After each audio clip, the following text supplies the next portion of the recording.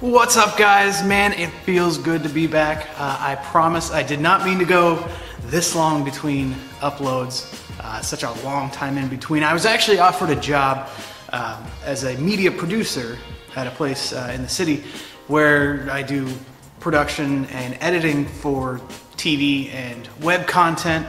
And in taking that job, it came with quite a bit of a learning curve, switching over, learning a whole new editing program. Switching over from PC to Mac, just a big learning curve, and all the while getting projects done with them to the point that now it's kind of I'm real familiar and I don't have to dedicate so much time to learning the ropes, essentially. But yeah, it's a really cool job. I enjoy it. A lot of really good equipment that I might start bringing home and using for the videos because it's really high quality stuff. So yeah, I've been having a lot of fun with that. Really enjoy the job, and now I can have media producer on my resume, which is awesome. Also, in the time between the last upload and now, I've converted my whole shop to LED, which is nice. We don't have that depressing kind of yellowy glow with all the flickers. And listen, no humming from any ballast resistors. It's like dead silent in here. I really like it, and it's definitely paying off too on the energy consumption. So yeah, big fan of the LED. So in that time between the last upload and now, that whole thing was going on, and I was putting feelers out for another project. Yes, I know I have the white truck, but I started thinking about it, and especially for YouTube, why would I just want to do the same project over again? Even if just did the Crown Vic front cross member swap thing, in the end I'd still end up with a unibody pickup short bed that I already have. And I get on this thing where I really like unibodies, and when one comes up for sale, I don't really think it through and just go grab it if it's a good price. And that's essentially what I did. And I started thinking about it. I was like, if I'm going to dedicate time and money to another project, let's just go with something that I've always wanted to do. And I don't know if you guys remember this from some of the other videos, but look back here. Thinking about getting on another project. It's a bucket list car for me, as is for a lot of guys.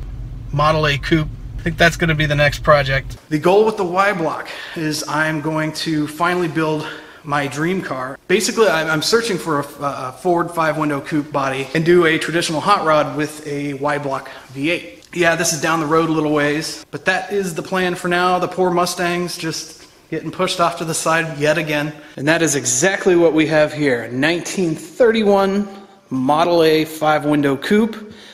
An absolute dream car, that is for sure. This one is pretty clean, especially for the Midwest, as far as that goes. This is the good side. The other side is a little rough. We do have a deck lid back here. Yeah, the floors are all rotted out, as to be expected.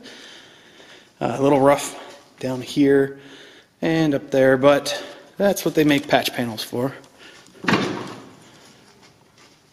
It's still got its transmission and everything, and the differential still actually works. Still got the old 4-cylinder in it, which I'm guessing is original. As far as the frame goes, I'm probably going to have to get a new frame or build one. As far as the rust goes, the pitting is so deep that even if I fully box this frame, it's still not something I would be overly confident in driving my son around in.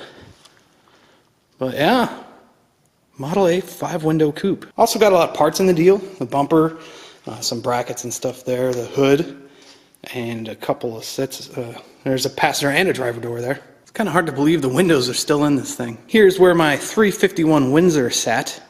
I put that up on Facebook Marketplace, and a guy got a hold of me and said he wanted to use it for his car because he wanted to build a high horsepower V8, and he wanted to buy it off me. And then he said that he doesn't trust a Y block. I was like, oh, you got a Y block? Because that's what I wanted to use on this, and so we worked out a deal and traded. I got to see on FaceTime this engine running, and it sounded great. The odometer on the car Only had 42,000 miles, so hopefully that's all it is. But we'll see. It does run really smooth. This motor has the Ford-O-Matic automatic transmission on it. I'm not 100% sure if I'm going to use that yet. We'll see. I was kind of thinking about a C4 or going with the 5-speed or 4-speed route. That decision has not been made yet. Oh yeah, and there's a golf cart over there. That's new too. That was given to me for free. And with my hoarding situation, I can't say no to free stuff with a motor and wheels. It is gas powered too, so that's cool. Now, sitting in the bed of this here unibody is probably one of the coolest speed parts I've ever bought, and I am super excited about is this old, probably 50s, early 60s wind aluminum intake with triple deuces, Stromberg 97s for a Y block. That is just gonna look fantastic on this car. It is just absolutely gorgeous, and shout out to Tim for selling it to me. Thanks, buddy. It's found a good home. The plan is a period correct, mid to late 50s, highboy, but down low in the weeds. Possible tasteful chop. Maybe not though. It's kind of hard not to. It's kind of hard not to chop it, but at the same time to see them, to find one that hasn't been chopped. I don't know. We'll get there when we get there. I'm thinking as far as color, a deep blue. This will not be a rat rod. I want to make it like the whole reason of getting the Y block is to go for a period correct mid to late 50s, possibly early 60s style highboy 5-window coupe. But don't hold the highboy thing against me either. I may channel it. We'll see. We'll see when we get there. But no, it's not going to be a rat rod. So the deal on that Y block was another kind of funny little story. Like I said, he called and he said he didn't trust a Y block and he wanted to build a high horsepower, 351. And my ears perked up. I was like, you got a Y block? Because I planned on using the Y block that was in the white truck here, but it's stuck and, just looking for Y blocks. One that wasn't stuck, preferably. And he said, yeah, I've got one, and it runs. And then we did the FaceTime thing, and he started it up and ran it for me and everything. And I got pretty excited about that, and we decided just to go ahead and just swap engines. He came and dropped it off, and very excited. But the funny thing about it was the car that this Y block was in, that he's going to be putting the 351 Windsor into, is a 1956 Ford Crown Victoria. So now both of my project car, hot rod, whatever, are going to have Crown Victoria powertrains, which is fantastic.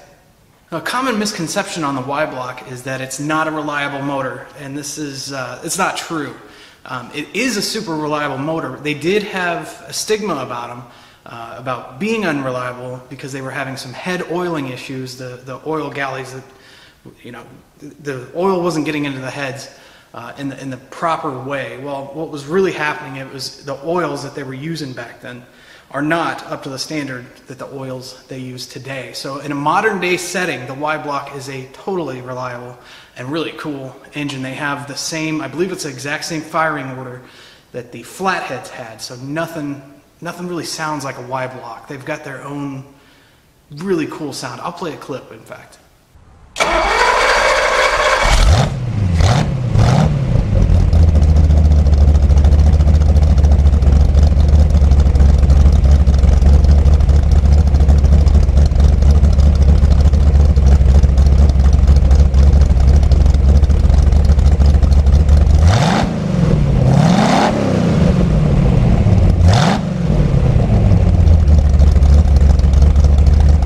I know you guys running Y blocks already know all this. It's just for let's just clear the stigma for people that may have heard that they are unreliable.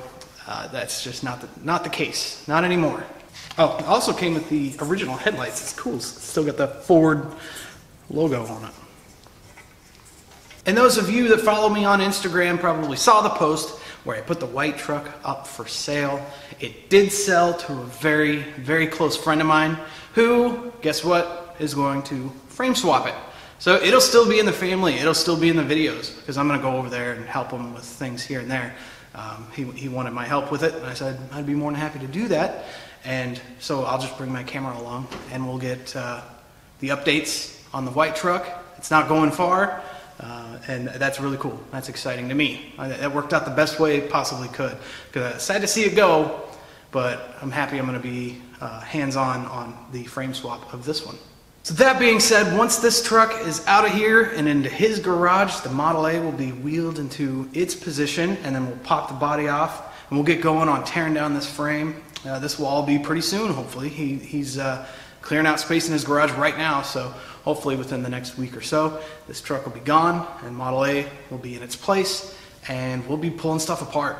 Really excited about that. As for the blue truck here, I still haven't decided on the exhaust or anything. It's just kind of sitting here hibernating in the winter here in Iowa. It's a little ridiculous out as far as temperatures. It's just not a good time to be driving on salty roads. I also want to thank you guys that reached out and said, how you doing?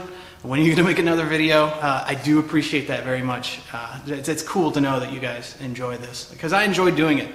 And to have it mutually enjoyable is nice. I really appreciate that. Another cool thing about the Model A, it came with a title. So it works out great. You don't often find titles on that come with 90-year-old vehicles. So that was definitely a big bonus for sure.